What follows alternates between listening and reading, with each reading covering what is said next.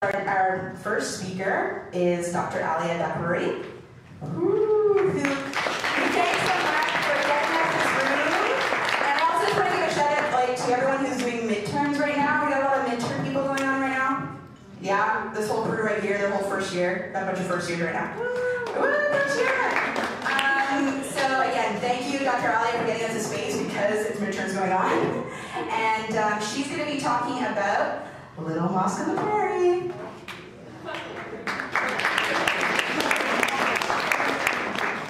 This is my first time coming into the podium, but I'm very familiar with all other rooms, and I have the magic key which can open any room. Okay? So thank you for United Nations Canada and Multiculturalism and Multimedia project to invite me to speak. I will be speaking passionately about one of my favorite topics, about media and representation of ethnicity in Canada, about representation of Muslims in Canadian multiculturalism. I have to say that I have published a couple of academic pieces about this. One of them I have a copy of which, and it will be available. If someone would be interested to have a copy, I would be more than happy to give one. Also, I am working on a forthcoming book chapter in a book anthology written by Professor Yasmin Zain from the University of Waterloo, and it will be published by University of British Columbia Press, so hopefully by the end of this year, about Little Mosque on the Prairie,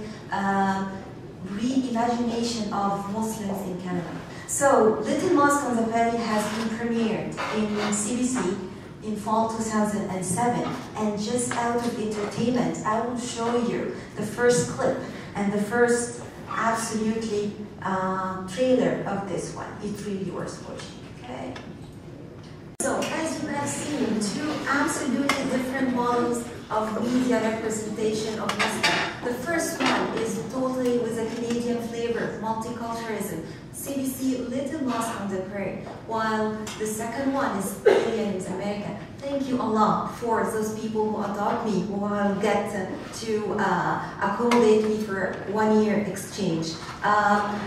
What CBC achieved, well, I can talk about this academically for a long time, but to just name few, CBC has two main progressive contributions according to my own humble perspective to achieve a positive Muslim representation in media. The first one is reconstructing the Muslim imaginary in Canada, and the second one is to shift this idea of 1001 exotic night about tales, stereotypes of Muslim to simply shape Muslims as an integral part of a Canadian multiculturalism. Zakanawas, who is the CBC, CBC, this is Zakanawas, the writer of Little Mosque on the Prairie. She has written in 2005 a documentary published through the National Film Board 2005, Me and My Mosque, talking about Muslim women in North America struggling to find their own space, and finally they find to have a mosque, and talk about the many challenges for female Muslim in North America, not only in Canada. It's a very progressive, again, attempt.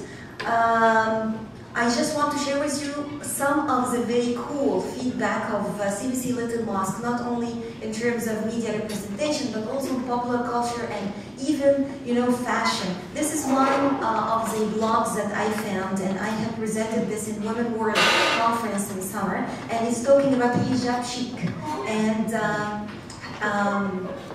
this is hijab chic dressed like Rayan. Rayan is the actor in CBC Little Mosque. She was a progressive Muslim working as a doctor physician, and so this is some example of the character in Little Mosque on the Prairie. So how much ties CBC Little Mosque has created, not only in Canada but in North America and also in Europe. In Europe they have dropped some of the box office hits to get CBC Little Mosque, and in France they have translated with a subtitle La Petite Mosquée dans la Prairie to have a version of Little Mosque, and many European immigrants and audience in Europe, they were arguing why we should have another version of Little Mosque on the Prairie with a European flavor in Europe. Why Canada are so progressive of having to show Muslim in their own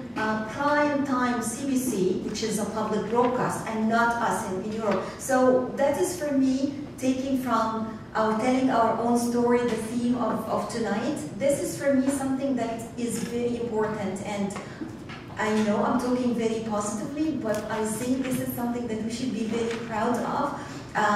My final slide, it is one article from the Canadian Multiculturalism Act 1985, where it stated that the government of Canada recognizes and promotes the understanding that multiculturalism reflects culture and racial diversity of Canadian society, and acknowledge that the freedom of all members of Canadian society to preserve, enhance, and share the cultural heritage. And I think that CBC Little Mosque has achieved this kind of not only preserving and enhancing, but sharing the aspect of culture and values and so on within our media mainstream. Okay, Shelby, to you. To Simi. So we're going to have a bit of a discussion between you two about sort of packing a bit of what you presented. Because you're also a big fan of this show. Yes. So you're a bit biased. The first one is yet again a very positive model of media representation. I'm also talking about media, mainstream media and alternative media. And what is so positive about the first clip, it is the first attempt, is that it is for the first time shown on mainstream media, that it is in prime time, taxpayers are paying for the CBC. So for me, that is something very positive. Yet for the second one, it is not, I would say, tempting enough for the audience. So the audience have dropped this for the first season. It was not even offered again.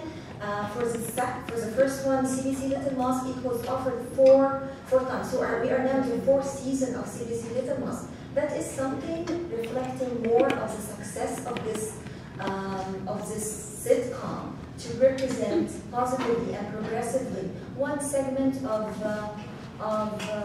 the Canadian multicultural tissue, which is Muslim, tend to be always stereotyped as extremists, terrorists, and you name it.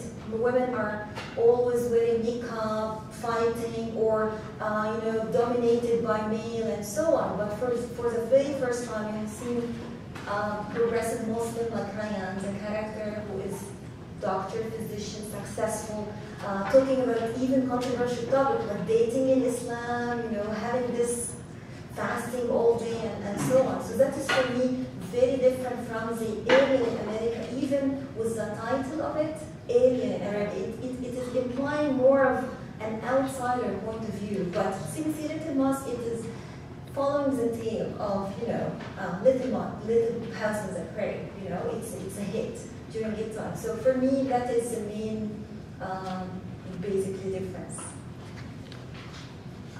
I think another really interesting thing to point out is Zakana was obviously a Muslim woman herself. She's also provided a platform for communities need to be free to laugh at itself, which I think is really important, particularly given many of the events that have happened over the last decade. Can you comment to that? Yeah, sure. Well, Zakana was, as I have studied some of her work, she said that some non-Muslims are always asking her, are Muslims allowed to laugh? And that is hilarious, that at that extent, images and stereotypes are associated with Muslims, that they are not even allowed to laugh, which is crazy. Everyone is allowed to laugh. So human nature or laughing is a human nature. So that is something that Zakana has effectively done during this sitcom by normalizing, by naturalizing the other, and make you laugh about yourself. It's okay to have corner gas, for example, at CTV, and you laugh at yourself as like a non-Muslim Canadian. But at this time, at CBC, you start to see Muslims extremist or traditional or progressive, and you start laughing at. So I think that Zakana has has been very successful in doing so, even if, I would have to say, even if there are some implied stereotype even in CBC Little Mosque. For example, with the whole trail of Ya Layli Ya Habibi and so on, it's like, oh, that is more of 1001 Nights, still belly dancing, drums setting, and so on. You have seen also in the clip where the imam is captured in the airport, where they start to say, it is Allah plan for me.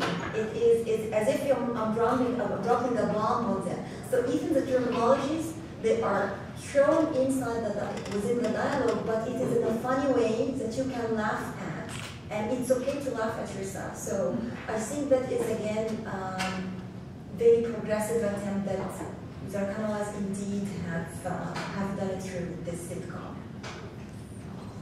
Very much so, and she does create she sort of bridges that gap as well by creating a space where everybody can look at something a little more objectively. Dr. Aliaa, thank you so much for bringing these clips and for bringing your insights to us this evening.